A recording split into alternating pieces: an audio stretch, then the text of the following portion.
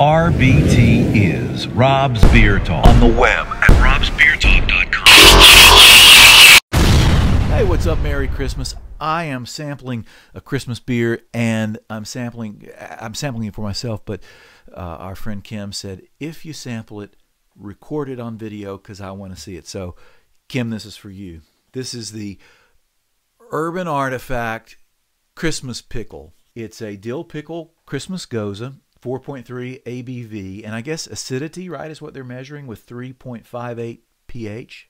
Not sure exactly what that means as it relates to beer. That's the can.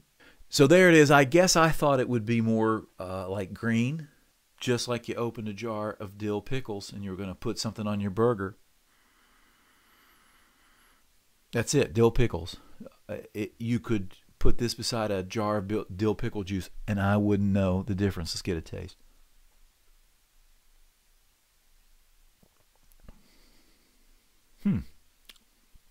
It isn't bad. It's not horrible.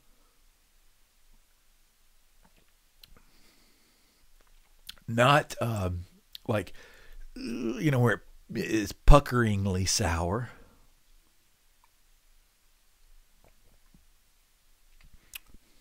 We do get that salt, and then the dill pickle taste comes in. It's a Gose. You taste the salt. You taste the taste of almost like dill pickle juice, but I think it's a little bit more muted than if you drank straight up out of a dill pickle jar. I don't mind a pickleback. I'll do a pickleback anytime. I mean, it's okay. It's light, low ABV. You know, I guess it could be considered crushable. If you like dill pickles, and you like Goses, and you like salt, give this a try. It's fun. If you don't like any of that stuff, don't buy it because you're going to hate it. Because it's just dill pickle city, man. Yeah, I don't hate it. I do not hate it.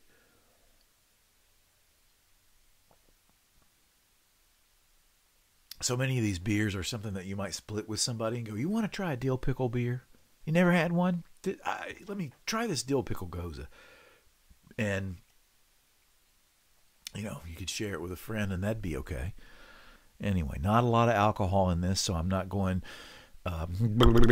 you know, like some beers will, I don't know if you knew that or not, but some beers will leave you going, this one doesn't.